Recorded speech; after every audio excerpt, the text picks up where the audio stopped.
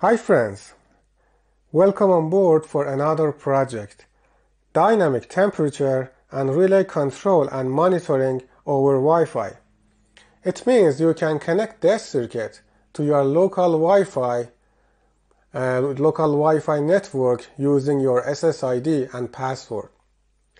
When you connect this device, the router assigns an IP address for this module, this ESP module.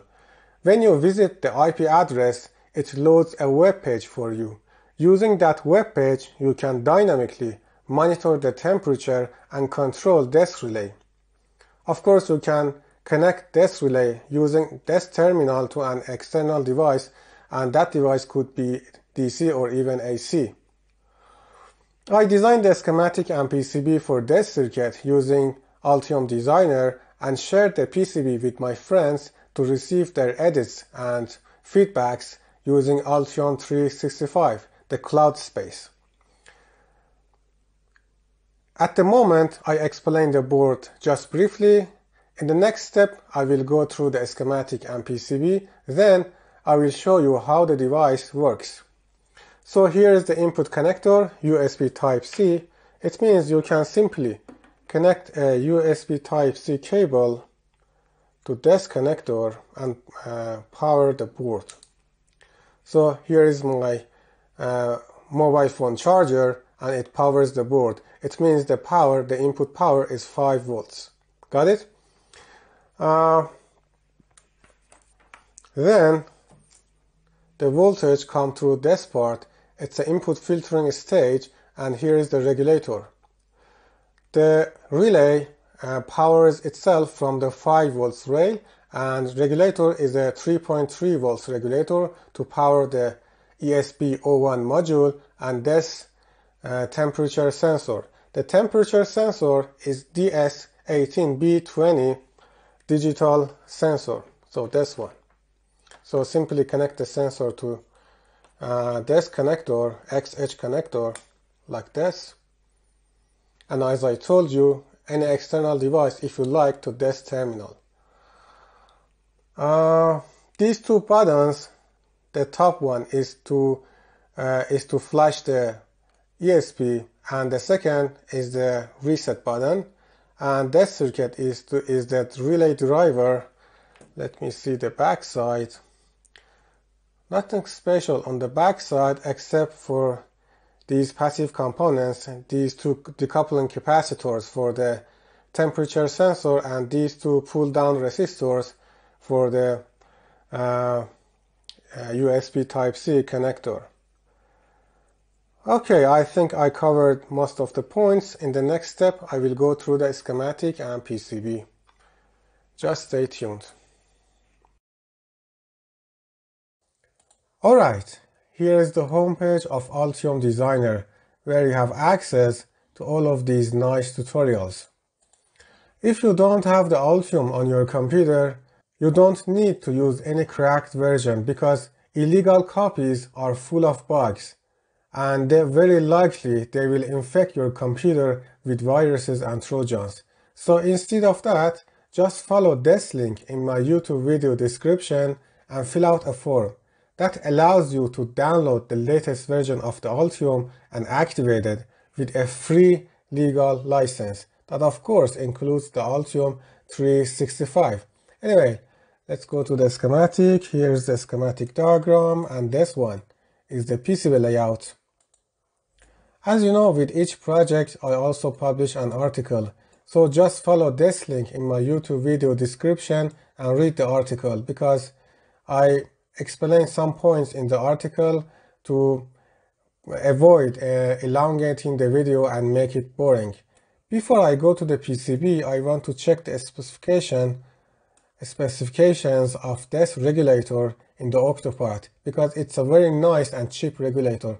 I recommend you to use this part number in your projects. So it is RT916633. So RT916633GX. Yes, it's the LDO low drop regulator from Richtech 3.3 300 milliamps, and the package is SOT89, and 300 milliamps is very nice for I can say the majority of digital projects, for small projects.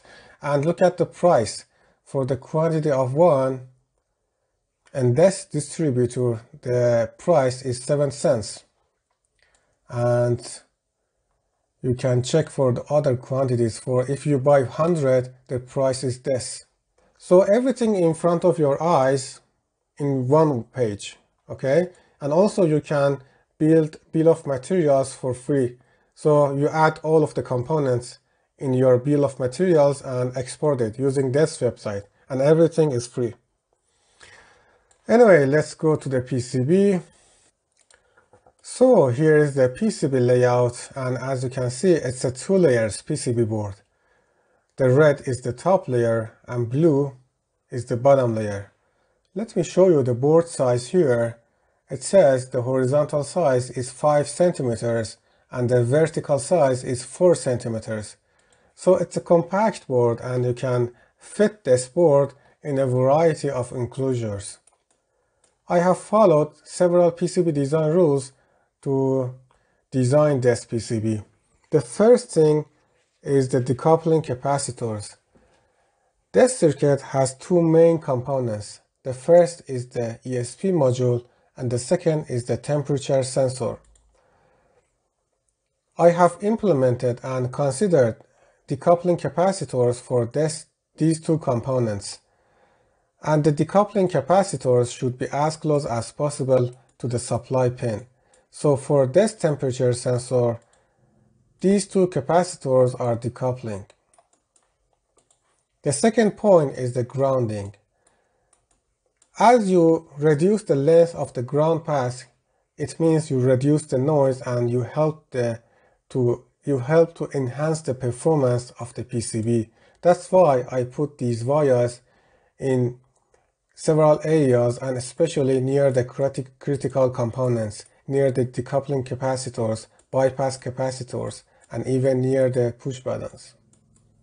All of these techniques are to reduce the length of the ground path. The last point is the clearance. My assumption was that you might connect an AC load to this terminal, so I had to consider a clearance between the terminal and the tracks and the rest of the PCB and the rest of the board. So here is the ground. So I think this clearance is enough. Alright, this is the Arduino code.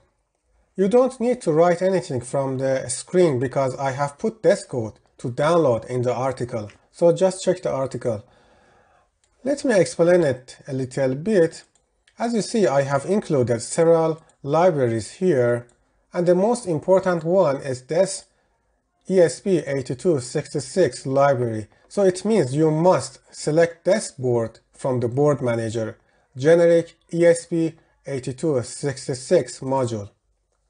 Okay? Then I think it's clear that you should enter the SSID and password of your local Wi-Fi network here. So your SSID and password. I think it's clear. This index.h contains the web page, the code of the web page. And here you can change the refresh rate of the temperature value. So it means the temperature value gets updated every second. 1000 means 1000 millisecond or 1 second. The rest of the code is HTML, CSS, and AJAX. You can change the style of the web page by your desire. The rest is the configuration of the HTTP server. So just if the device can connect itself and register itself on your Wi-Fi router and Wi-Fi network, it gets an IP, and you just visit the IP and you will see the web page. I will show you the web page in the next step, so just stay tuned. Alright, here is the live demonstration of operation of the board. As you can see, I have connected a USB Type-C cable to the board. Actually, it is my mobile charger and it powers the board. So here's the temperature sensor and etc. This is the web page. The IP address of the board in my case is this one, 192.168.111, and this is a Firefox browser. It doesn't matter, you can visit this IP address on your mobile phone, on Chrome or whatever other browsers. Now I put my hand on the temperature sensor to show you the update or refresh rate of the temperature value. Do you see that? The temperature data or temperature value updates itself every second and it goes up. Now let me show you how I can turn on and off the relay. So this is on. Do you see the LED? It means the relay is on and off. On, off. And this message shows the last state of the relay. On again. So, as simple as that. I hope you like this video and build this project and have fun. Don't forget to give me a big thumbs up and we will do something else in the next video.